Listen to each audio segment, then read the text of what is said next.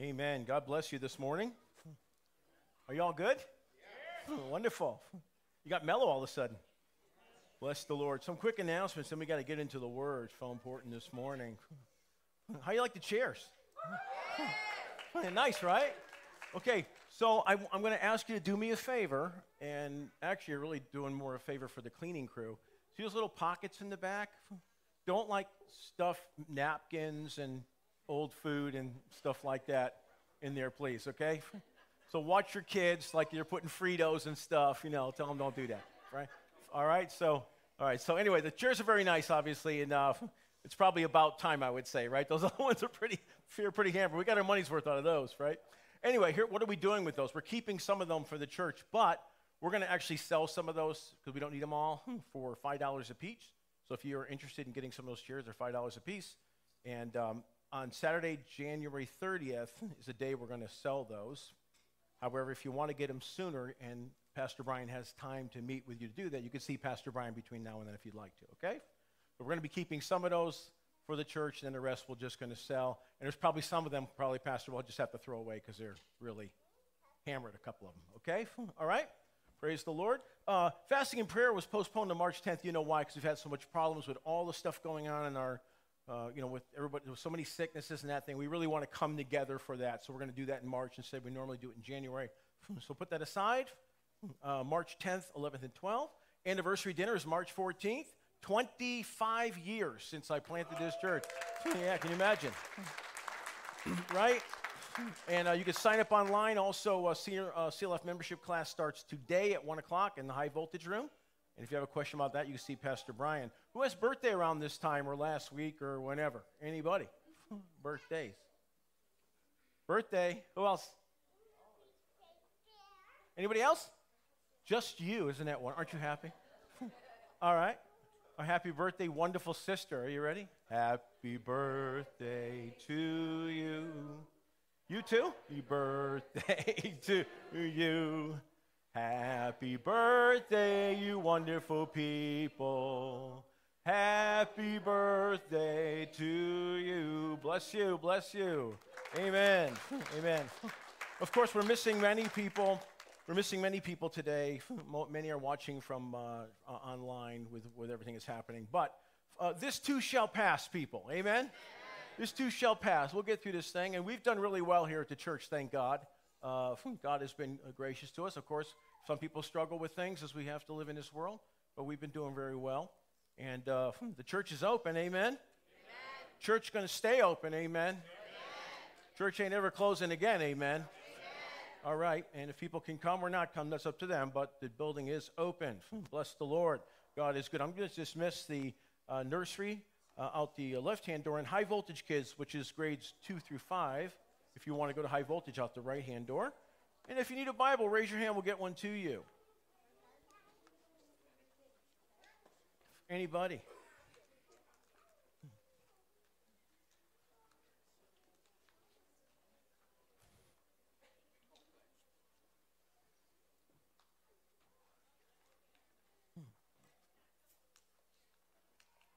Anybody need a Bible? You all set?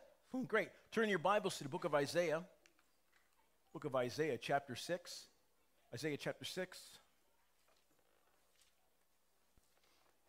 And when you're there in Isaiah chapter 6, say amen, so I know you're there.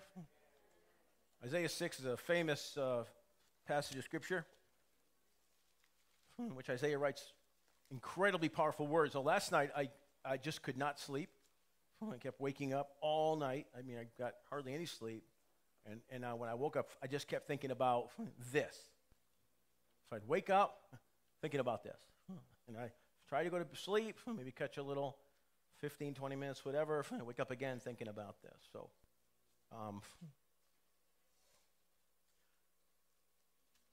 the question the church has to ask is going to sound like an obvious question, and why would you even ask this question? But I will tell you, it is the question the church has to ask.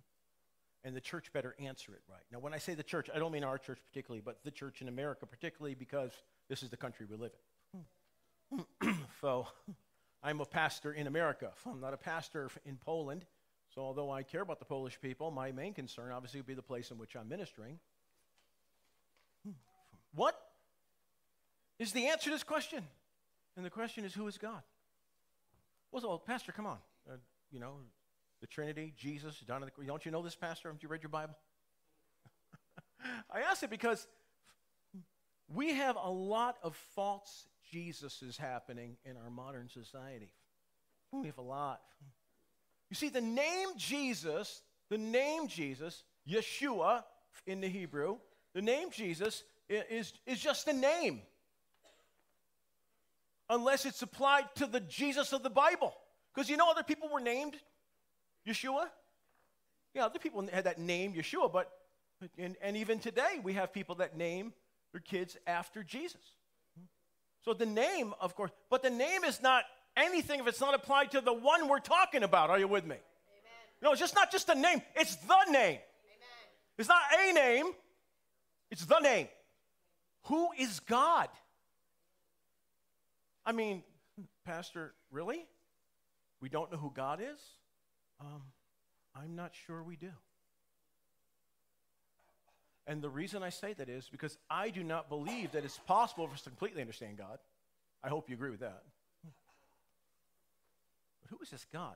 What we've made in modern society is a God who is man became God. Instead of God became man, dwelt among us.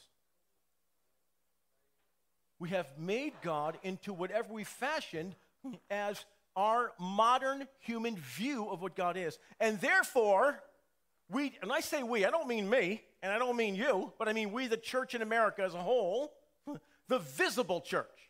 Now, what do I mean by that? There's a visible church and invisible church. Well, you could see the church, you can see the visible church, but not everybody sitting in the visible church is part of the church.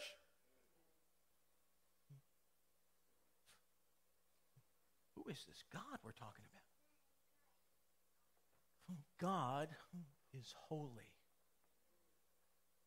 Holy. Would you say that with me? Holy. And when you say holy right now, I want you just to relax for a moment and think about that. God is holy. This means that God is separate. He's separated. In the holiness of God, it's beyond anything you could possibly imagine in your mind. And as I've studied the holiness of God, I can get some understanding, but we could never fully comprehend who it is that we're dealing with. Now, you're holding your place, but let me just read something to you. In Exodus chapter 3, verse 5, the Lord says to Moses, when you draw near to this place, take your sandals off your feet, for from the place where you stand is holy ground. The word holy in Hebrew means apartness, sacredness, to be set apart, to be taken completely apart from something else. So when God said to Moses, this is holy ground, he said, I have set this ground apart from everywhere else in the world, this particular spot, for this moment. Take your shoes off. This is holy ground. In other words, this is set apart ground because the one who is holy is here. Now, Jesus is present everywhere. God's present everywhere. But his manifest presence happened in this place. Take your shoes off. This is holy ground. Why am I reading this to you? Because in America now, God has become this buddy that we hang out with. He's our buddy pal. He's not. He's holy. He's God Almighty. He is holy and righteous and perfect and pure light, and there is no evil in him. He cannot lie. He is not the father of lies. The devil is. God is holy. Amen. And why don't we treat him that way?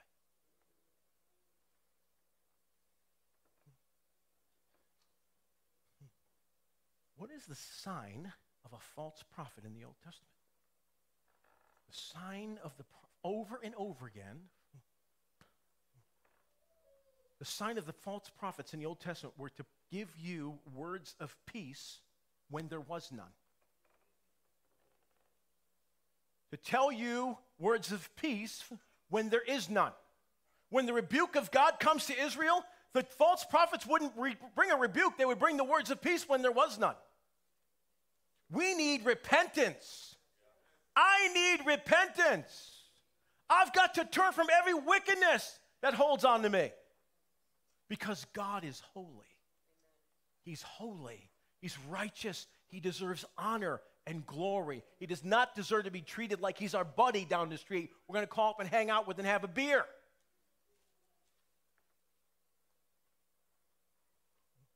And you listen to the sermons today. Everything's about self-help. Like it's a 12-step program. Jesus is not a 12-step program. Jesus is the Savior of the earth and the world. Jesus died on the cross and rose again, conquered death, hell, and the grave. He is holy and awesome. Now in Isaiah 6, we read here, in the year that King Uzziah died, I saw also the Lord sitting upon his throne, high and lifted up, and his train filled the temple. So in this time, the year Uzziah died, the king, Isaiah, he puts that time frame, and he says, in that year, I had a vision from God. Now, I don't know if you've ever had a vision. I've had two very powerful visions in my life, two very, very strong ones, that came to pass exactly as those visions were. Well, if you've ever had this type of a vision, you know that you are, and Paul mentioned it. He said, I think it was Paul who said, whether I was translated or in my, I don't know what, but something happened. And so if you've ever had a vision, like I had two of them in my life that were serious, it's almost like you completely leave the place that you're at and you just end up somewhere else. I can't explain it any other way. And you're just in this thing. And one of the visions I had was so powerful. I was actually driving at the same time. I'm driving. I had a vision. It was amazing. And I'm sure God must have been driving the vehicle because I don't know what was. I was just like this in this vision. And so Isaiah gets this, and he says some things. He says, look what he says. In the year King Uzziah died, I also saw the Lord sitting on the throne, high and lifted up. There's a throne, high and lifted up. And then we see his train, which is royalty, the train in the back of his garment. This is talking about royalty. The train filled the temple. When the royal would walk in, they'd have a long train. God doesn't have a long train. His train fills the temple because he's the ultimate royalty. And above, verse 2, stood seraphims. Each one had 6 wings. With 2, he did cover his face. 2, he covered his feet. With 1, and with 2, he did fly. Now, the word seraphim is an interesting word. This is an angelic being, and the word means a fiery, like a fiery serpent, but not an evil serpent. So there was probably fire coming out of this angel's mouth. It was a fiery angel. And they were flying around, and they were yelling something to each other. They weren't even speaking to God. They were saying this to each other. Verse 2, and above it stood the seraphims. Each one had 6 wings. 2, he covered his face. 2, he covered his feet. Why his face? Humility before the Lord. His feet, why? Because his steps were ordered of the Lord. His feet, his face are covered. And then they flew. These 6 wings, as Ezekiel's living creature, also in Ezekiel 1:4, and also John's 4 beast, Revelation 4:8, also talks about these 6-winged beings. And one cried unto another. And the word cry doesn't mean just said, but passionately screamed out as well as they possibly could. And you get this vision in your mind of Isaiah seeing the Lord lifted up high and the train filled the temple and the angels, and they cover their feet and their face, and they're screaming out, holy! Holy is the Lord, holy! Holy is the Lord, holy! And we need the church to yell, holy is the Lord, holy is the Lord, holy is the Lord, holy, sacred, set apart, purity, no sin at all. No deceit, no deception, no lies, no disorder. Holy is the Lord. We approach God how? Well, the Bible says we can boldly approach the throne of grace and make our petition known. But does that mean we should boldly approach the throne of grace with disrespect?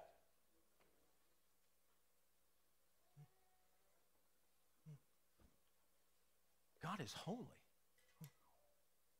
And the church better come back to that. We don't have a right to disobey and disrespect the things of God. We don't have it. It's righteous and holy. Look what it says. Again in verse 3, and one cried unto another and said, Holy, holy, holy is the Lord of hosts. The whole earth is filled with his glory. Why? Because the creation speaks of the Creator. Verse 4, and the posts of the door moved at the voice of him that cried, and the house was filled with smoke. Smoke in the Bible is symbolic of the presence of God. Remember, they were led by smoke, right? And in the temple, when they dedicated the place filled with smoke and power and anointing, they couldn't even stand to minister because of the anointing. So smoke represents the presence of the anointing of God, the leading of God. And he's seeing this vision in Isaiah. He's watching all this, and I know personally what it's like to have one of these and what happens to you. You just go, and it's weird because there's nothing else competing. When I was in two visions, there was nothing else competing for my thoughts. At that time, I just focused right on, and that's what Isaiah, he's focused on what the Lord is showing him. I don't know that I could have thought of anything else when I had those two visions. I don't think he could have either. They cried one another, holy, holy. And the posts, the door moved with a voice from the cry in verse 4. Verse 5, then said I, this word. Now, this little word is a power-packed word. Then said I, woe. Woe. Woe. Remember when Jesus said that in the New Testament? Woe unto you. That term, woe, is a very heavy term. It means, I don't know what to say, and I don't know what to do, because this particular woe is married to the next thing he says. Stay with me. Woe. It's in the Hebrew, a passionate cry of absolute despair. Then he goes, woe is me, for I am undone. So Isaiah sees God, his throne. He sees the train. He sees the angels. He hears the holy, holy. And in this picture, he comes to, woe is me, I am undone. And the word undone in the Greek means to cease to exist, cut off, and destroyed. Isaiah sees this picture of God, and all he can feel is, whoa, I'm cut off, I'm destroyed. I can't look, I can't experience this. This is too much for me. That's how holy God is. He's holy and he's righteous, and he deserves honor and glory and respect. Honor and glory and respect. We read. Then said I, woe is me, I am undone because I am a man of unclean lips, and I dwell in the midst of a people with unclean lips, for mine eyes have seen the King, the Lord of hosts. What happens to Isaiah when he gets this vision of God is this: the contrast between him and God. And when you come into the presence of the Lord, you can't really do that without feeling, to some extent, the contrast between us and God. When the anointing and power comes on you, ever had what I call the holy dread? What is that? Well, when the Lord's convicting me of something, and just going, no. Okay. God is not, listen, he's called our friend because we're not his enemy. Amen? We come to Christ. But my friends, let us never cheapen, bring down, in any way, Almighty God. And sometimes, in our modern way of saying, well, God's not impressed with this, and he's not impressed with that, so I could just do whatever. You know, that's a bad attitude. It was in Malachi that God was upset with that kind of attitude because they were giving things to God that they wouldn't even give to their human leaders. You've got your best. He certainly deserves that. Somebody say amen to that. Amen. Look what it says after he's completely undone. I'm cut off, I'm destroyed. In verse 6, one flew of the seraphims unto me, having a live coal in his hand, which he had taken with the tongs off the altar. This is the picture of the altar in fire, purification. And he took that off the altar, and he brings it up, and he touches his lips. In verse 7, and he laid it upon my mouth and said, Lo, this has touched thy lips, and thine iniquity is taken from thee, and thy sin is purged from thee. And in this vision of holiness, and I'm undone, and I'm all done, and I'm dead, man, I can't even stand or even look anymore at this who is holy, Christ, in this picture, sends the angel with the coal. I'm a man of unclean lips. And he touches his lips. His sin is purged. Did he ask him to fix himself? He didn't ask him to fix himself. The angel took and touched his lips, and he was a man now of clean lips. Sin was purged from him by mercy and by grace. The angels know how holy God is. We ought to know how holy God is. You still with me? Good. Verse 7, he laid upon his mouth and said, Lo, I touched your lips, thy iniquity is taken from you, your sin is purged. You know, say, my friends, holiness equals wholeness. Holiness equals wholeness.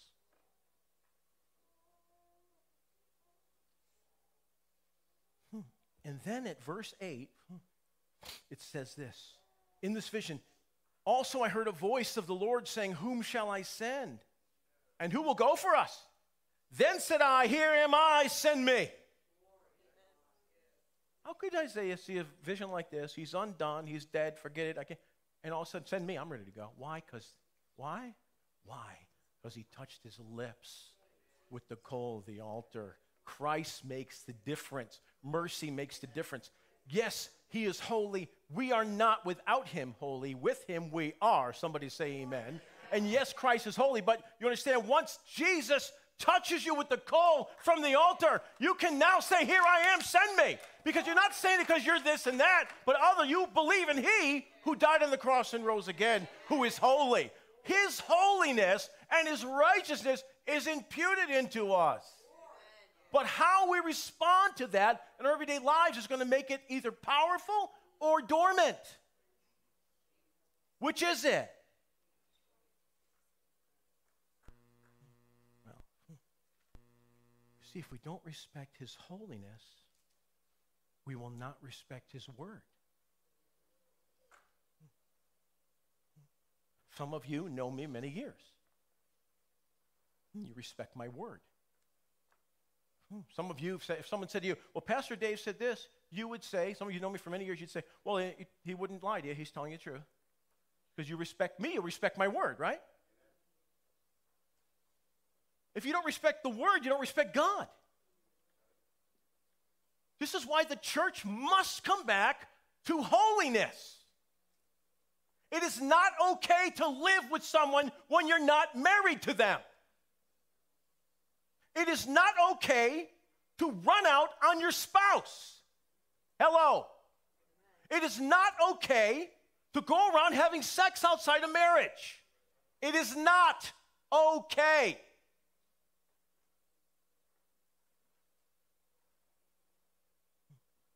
It is not okay to worship the government either.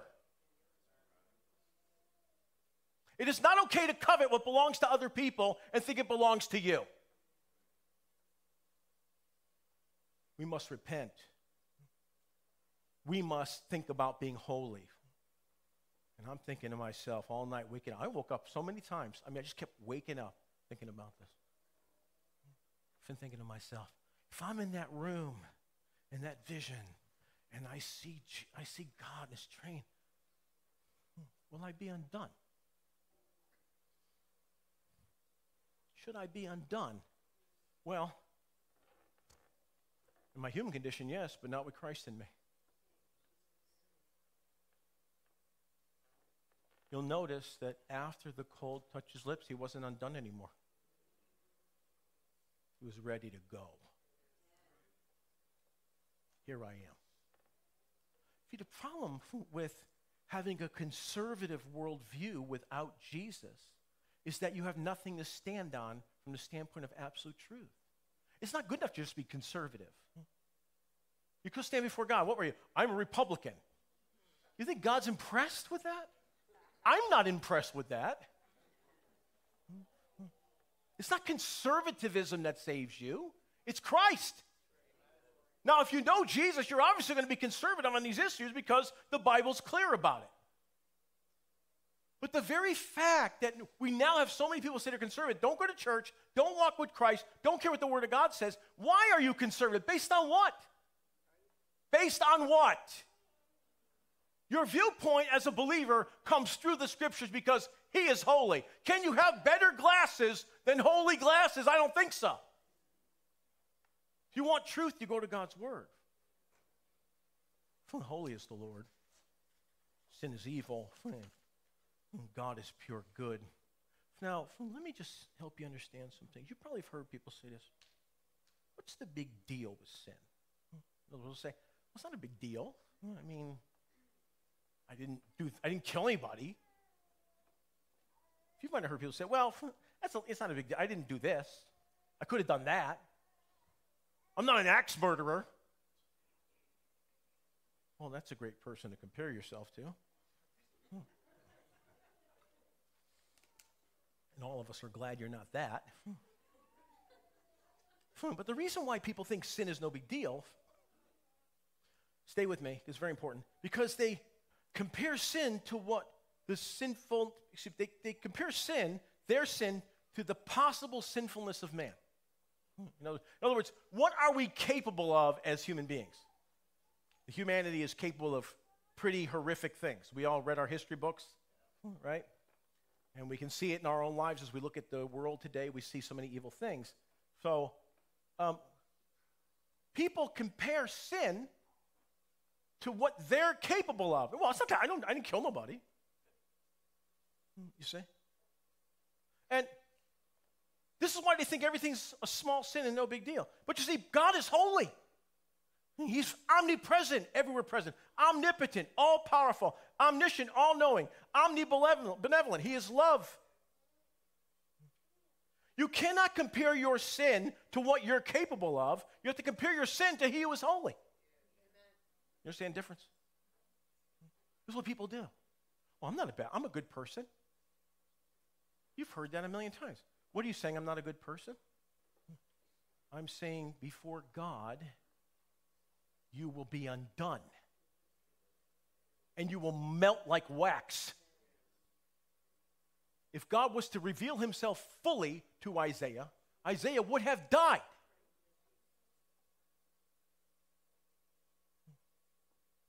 Don't compare your sin to what you're capable of.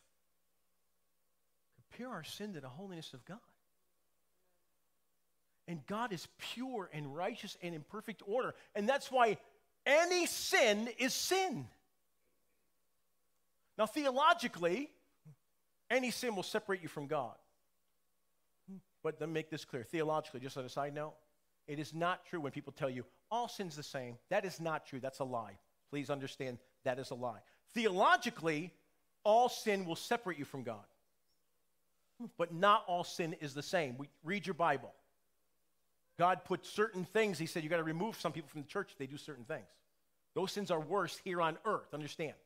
They have more ramifications. But theologically, any sin will separate you from God.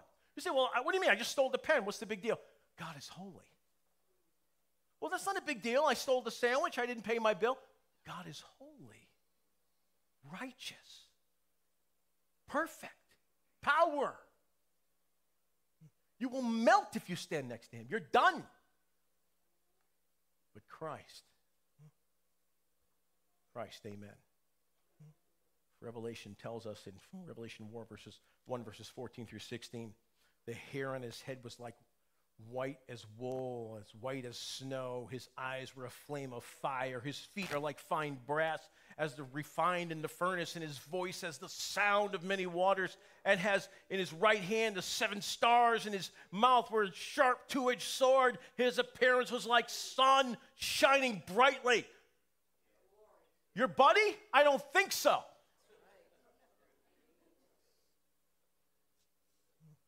Proverbs 9:10, the fear of the Lord is the beginning of wisdom, and the knowledge of the holy, the knowledge of the holy, the knowledge of the holy. The knowledge of the Holy One is understanding.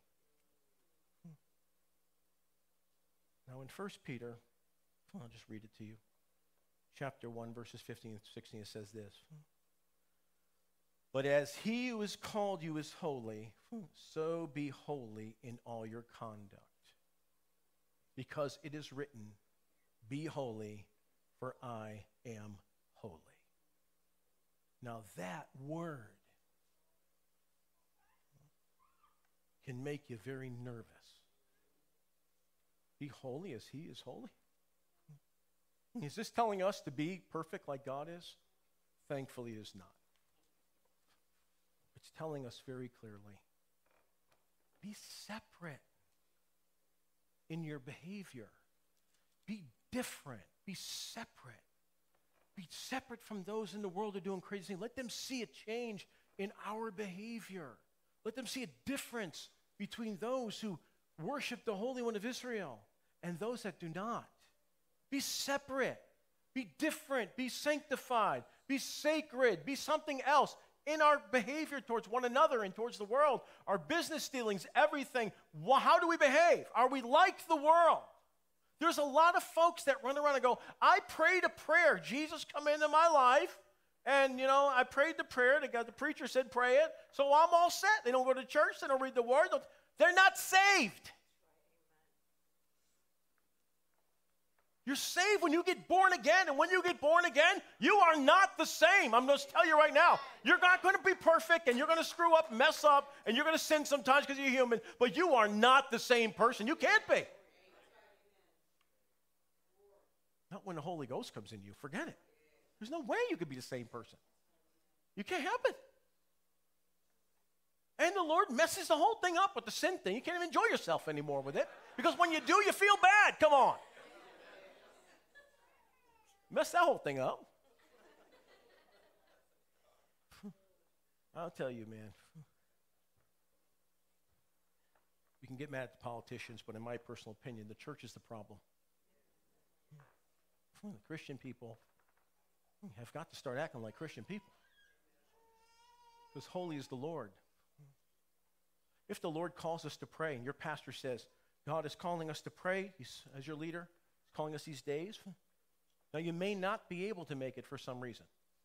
That happens, and it's okay. I'm not putting a trip on you. Don't get me wrong. But if you have to ask, do I really want to go pray? You better go look in the mirror and ask yourself a question. Jesus said, my house shall be a house of prayer. Amen. Which house is he talking about? He's talking about this one. Not just the corporate, but here, right in here.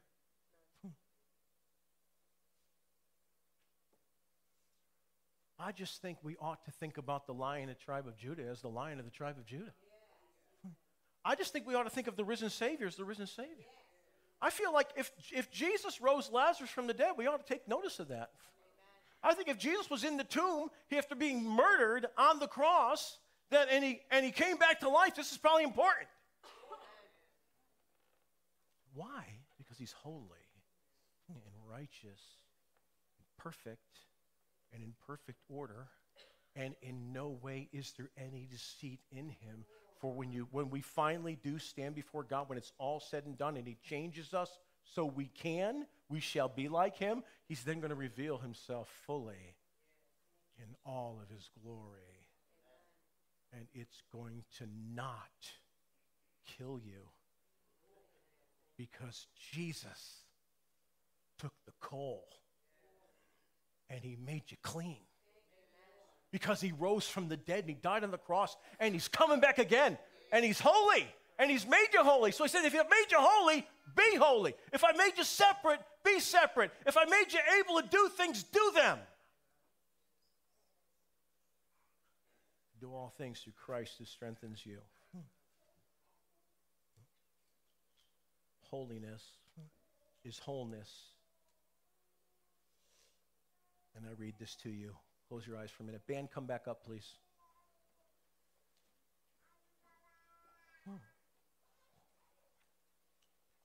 Just close your eyes and listen for a moment.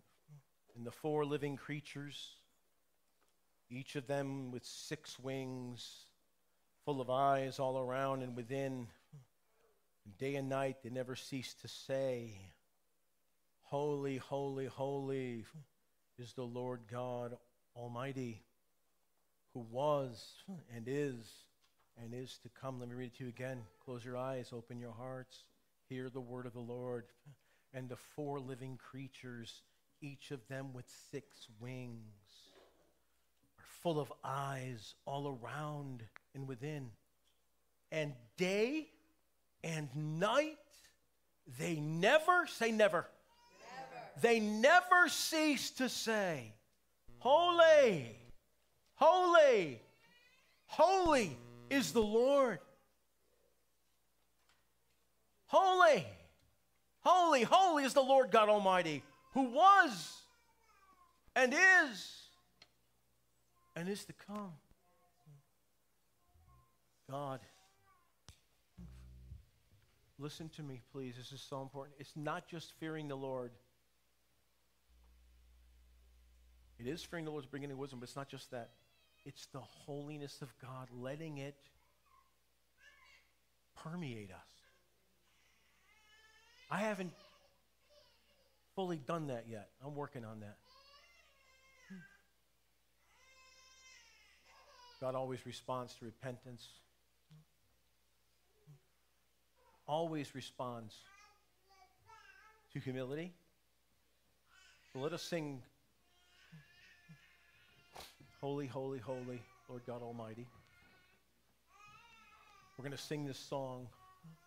And when you sing this song this time, I want you to think about this passage of Scripture and this vision Isaiah had. And as you sing, Lord, I just want to be caught in that. I just want to be caught in that whole deal where you take that coal, you put it to the lips, and then you just do something to me that makes me say, here I am, send me. I am going to win the lost. I am going to serve God. I'm going to win the lost. I'm going to make disciples. Sing it with that attitude. Would you stand, please? Start that song.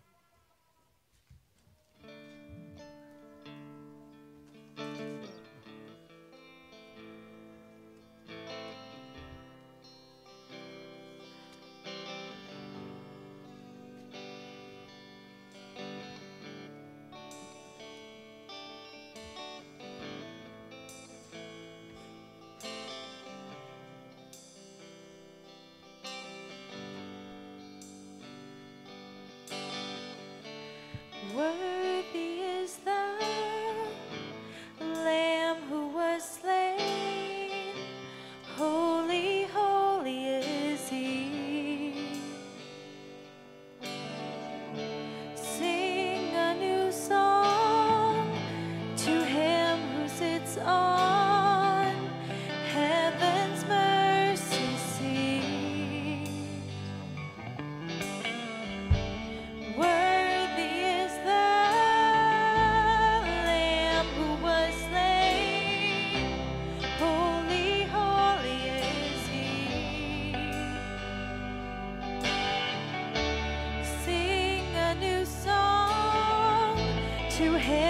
Sits on heaven's mercy seat. Holy, holy, holy is the Lord God Almighty, who was and is to come. Let yourself get lost in that. Creation I sing praise to the King of Kings. You are my everything.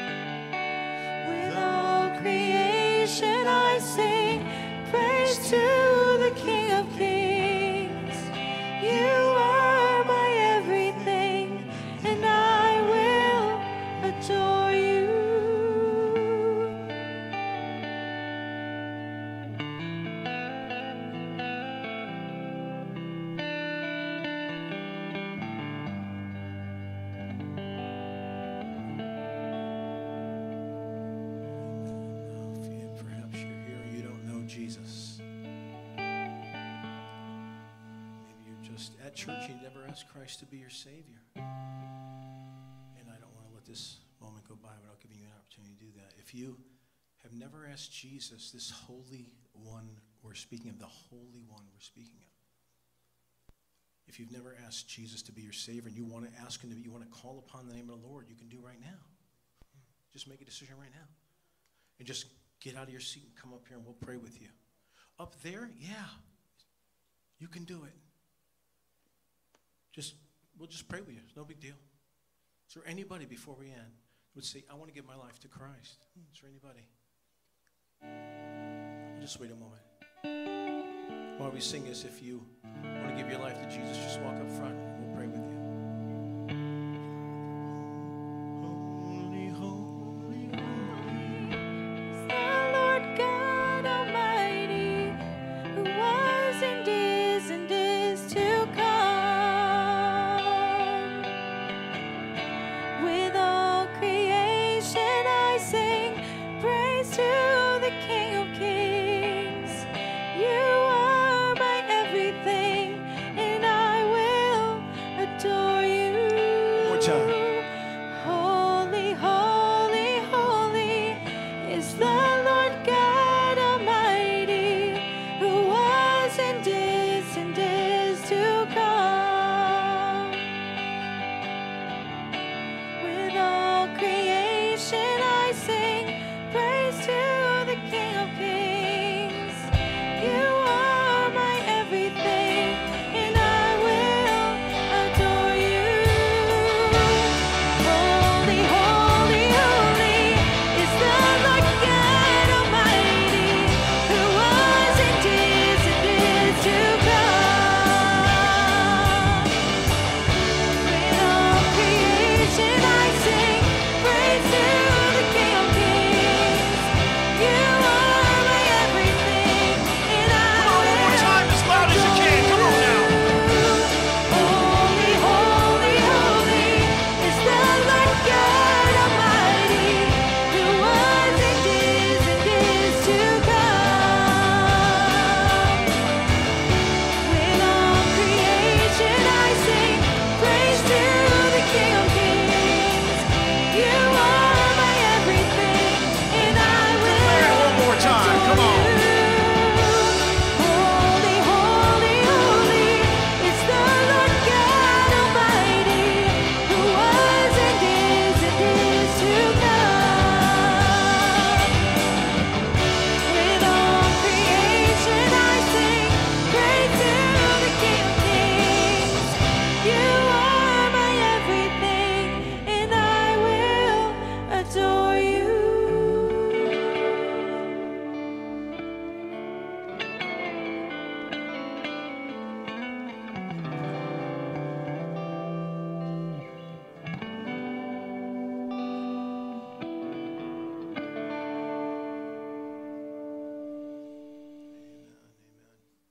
Receive the blessing. May the Lord bless you and keep you. The Lord make his face to shine upon you, lift up his countenance upon you, give you peace that passes understanding. May the Lord anoint you this week, put his glory upon you, touch you physically, and heal you. May you be whole physically, financially, relationally, emotionally, in every way. God's glory in your life. In Jesus' name, we pray, Lord God, for your mercy and your grace. And Lord, we pray right now also for Brother Max, our brother and my good friend, Lord God, and she's still not well. And I'm praying, Lord, that you would send your power even now to touch his body and to burn out this sickness and heal him completely. Heal his lungs, Lord God, we pray in Jesus' name. Even now, and heal our people, we pray. We thank you for your grace. I ask you to bless the food and our fellowship, and also as the offering is given in the back boxes, Lord God, we pray you to expand it to the work of your kingdom in Jesus' name. Amen and amen. Holy is the Lord. Amen. Amen. God bless you. Have some food and fellowship. Hey, this is Pastor Dave. I'm the lead pastor of Christian Life Fellowship Church. Thanks so much for watching the broadcast. It's very important to us to uphold the scriptures. In the world we live in today, it seems that everybody is compromising the Word of God. At Christian Life Fellowship, we're simply not willing to do that. If you appreciate that, there's a way you can help us. Like everything, it takes resources to do this broadcast. If you would like to help us, that would be great. You can click the link right below on your screen. I want you to know that if you can't help us, we still are thrilled that you're watching and hope that it blesses you every week. So join us next week at the same time to hear the Word of God without filters. That's what we need, all of us. God bless you. In Jesus' name, I'll see you next week. Amen.